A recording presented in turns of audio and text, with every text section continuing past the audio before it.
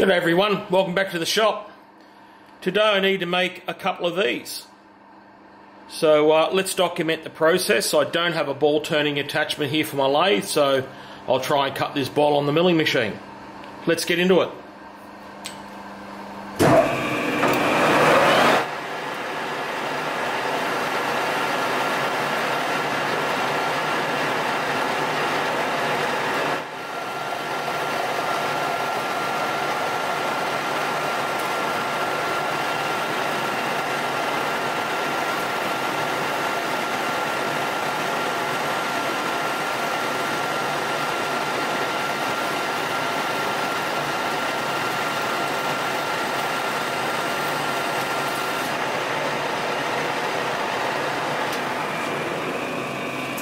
Now, I wasn't happy with the way it's chipping there. I am getting some chatter here because it's unsupported at the end. I'll probably just up the feed rate a little bit off camera here and bring this down. This end here needs to be 3/8 of an inch. On second thoughts here, I will centre drill this end and support it with a live centre.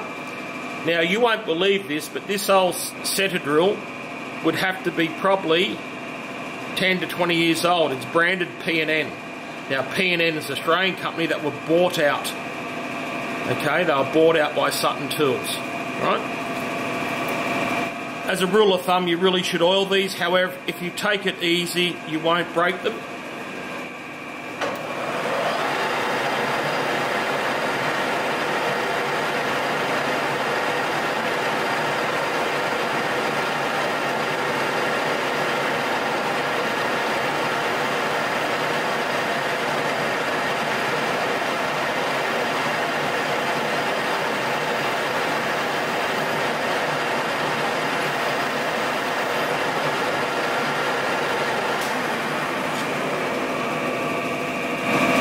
There you go. It's not even hot to touch. I can hold onto the tip without it even... There's no heat in that whatsoever. This is an Australian-made live centre by a company called Daintree Tools.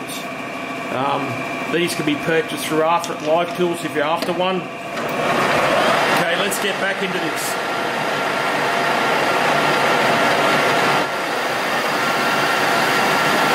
And look at that, we're starting to chip now, where before it wasn't chipping because it was unsupported.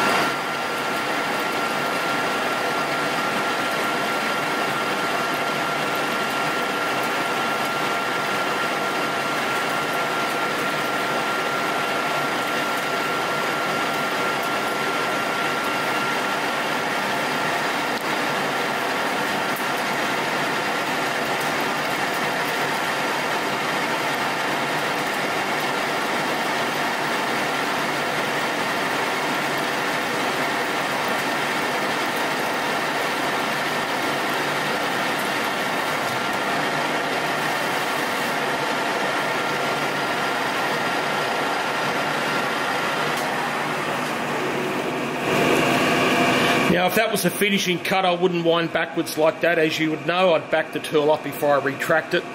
I've got another 10 millimetres to take off this. It's going to bore you, so I'll bring you back when I'm getting close. Right, I've taken a few passes here. Let's just check it out, what we're currently at. And we're at about 15 millimetres, so we've still got at least 5 millimetres to go.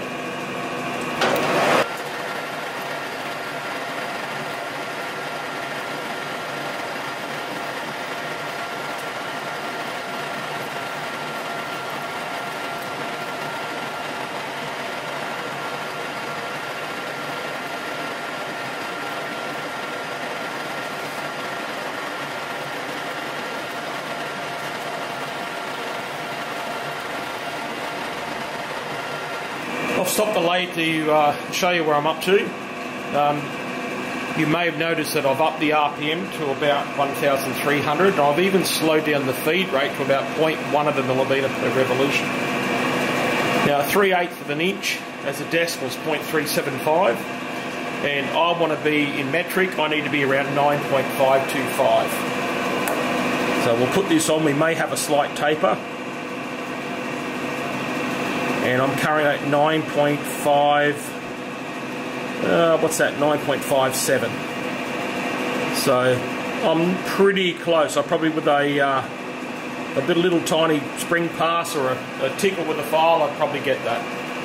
Now, just off camera, I gave this end a little bit of a tickle with my lathe file, and if we mic it up, I'm 9.57, 5.6, 5.5, a little bit under there. We've got a discrepancy from right up the top here down the end here, roughly 30 micron, give or take. You know, for an old vintage engine, I think she'll be fine.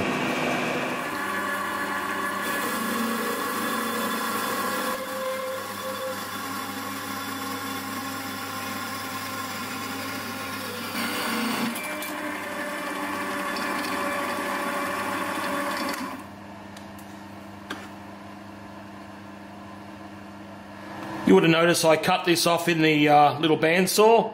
I've got to take off about 40 thou here now just to get it down to that 22 diameter by 22 mil long.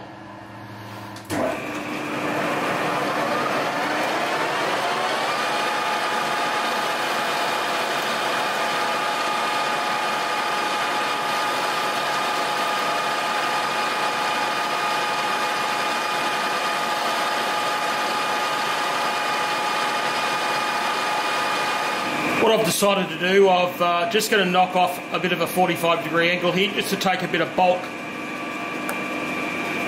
out of the right hand and left hand sides.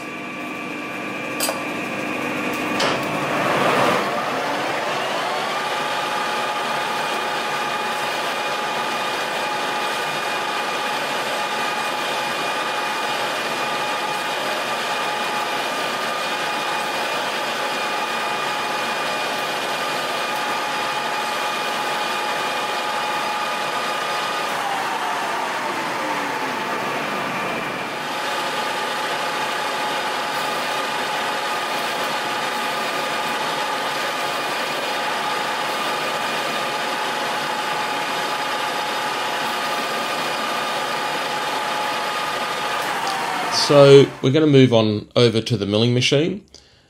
Now, before I can set up the dividing head here, I went into my CAD system and modelled what it is I have to make.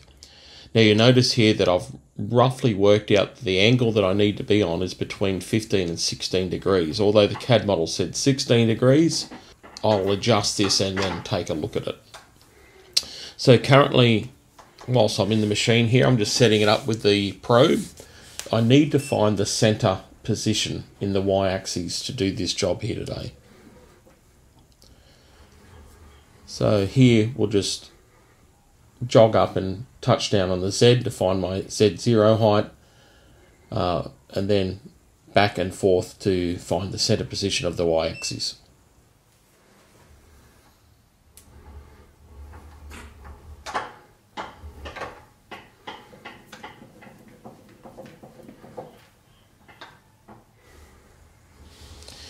Now, having one of these probes certainly makes your life easier in the machine shop than using a wobbler or one of the light LED light type. These probes really come into their own. So here's the boring bar that I'm into the machine now. You'll notice that I've put the actual boring bar tool, I've turned it around the opposite way. Now to do this today, I have to spin the milling machine in reverse. Now these adjusting bolts here allow me to tilt the dividing head roughly to the degrees that I want. So what I'm using here, I've just put in my little screw jack, and I can get better control over this now, more finite control than trying to get the correct angle.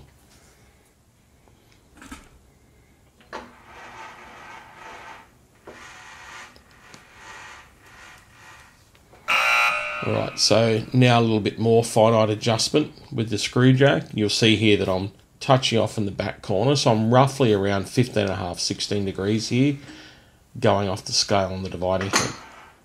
And I'm just moving the axis around so I can get that, and you can see there that I'm just slightly below the center. and right there it says it's between 15-16 degrees.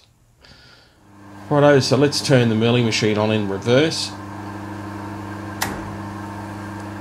and start that spindle. Now I've already set the dividing head to 22 millimeters. It's approximately set up here at about 22.5 millimeters.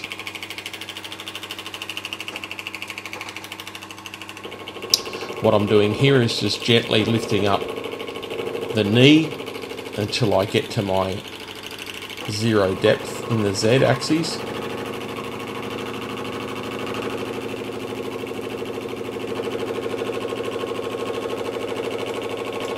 Now this is the first pass that I'm doing, and what I didn't know was that my boring bar had come loose in the boring head. You'll see here that it was taking a big cut and then that cut diminished.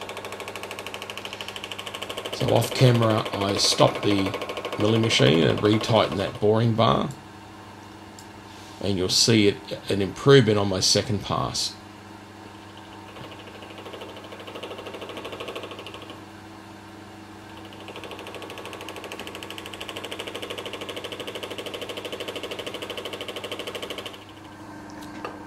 Just going to oil that up, get a little bit of oil on it. That steel is not easy to cut in this operation. Now I've sped the footage up here to save you the pain of watching it, and you can see here now that it is cutting much better. Now I've tightened that boring bar head up and stopped the tool from twisting.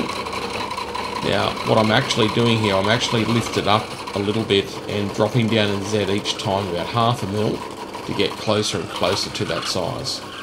And you can see with every pass that I do, the ball is starting to appear and look a lot better.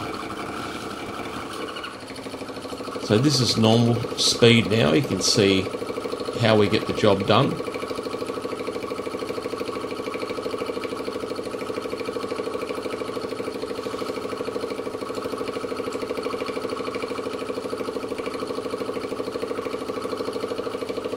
Now it is slow going, as you know, there's 40 turns to one revolution of that dividing head.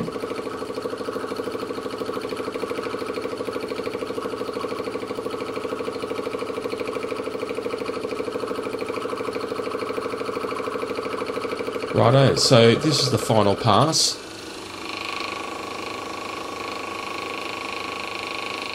And I've actually got the milling machine in high speed here. And the finish is outstanding. I couldn't believe the finish I was getting,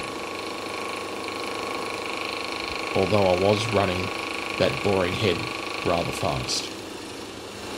Righto, so let's drop the bed down now, turn the machine off and take a look at it.